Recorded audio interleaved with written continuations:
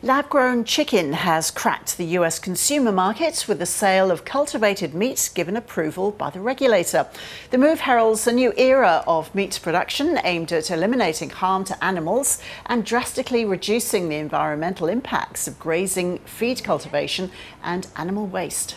Often anything that's new, whether it's an electric car or it's ChatGPT, it feels strange, a little peculiar initially, but after a period of time, it becomes ubiquitous and boring, and that's eventually the path for cultivated meat. The meat is grown in steel tanks, starting with animal cells, a fertilized egg, or a special bank of stored cells. Cultivated meat, put really simply, is real meat that is grown from animal cells. So if you imagine the meat that we have loved and eaten for tens of thousands of years, the meat that we cultivate is actually biologically the same, but it's made in a whole new way.